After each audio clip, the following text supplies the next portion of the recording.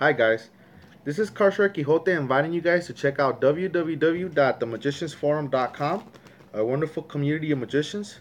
You can also find them on Instagram and Facebook under the same name. I highly recommend you go check them out. I'm going to let you guys in on a little secret. Something that the majority of people don't know and won't believe until it's shown to them.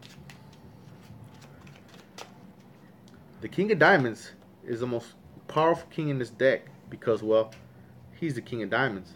I repeat, diamonds. He's the richest. So it should be no surprise to you that he carries security. His two most loyal bodyguards, the Joker twins. These two are the fiercest knights in his court.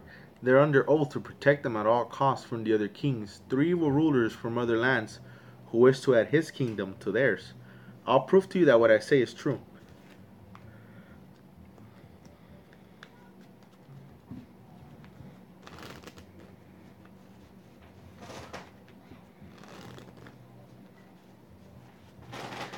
The King of Diamonds face up. We'll lose him somewhere in the pack.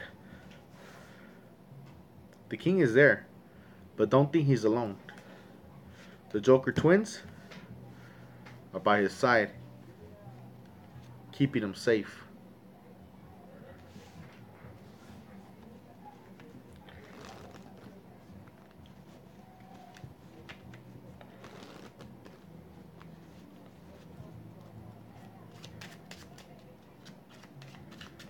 This time, the Jokers are placed on top, face up.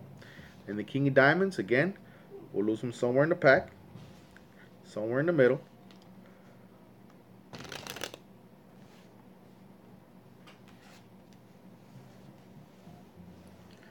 And you know what? I figured it out.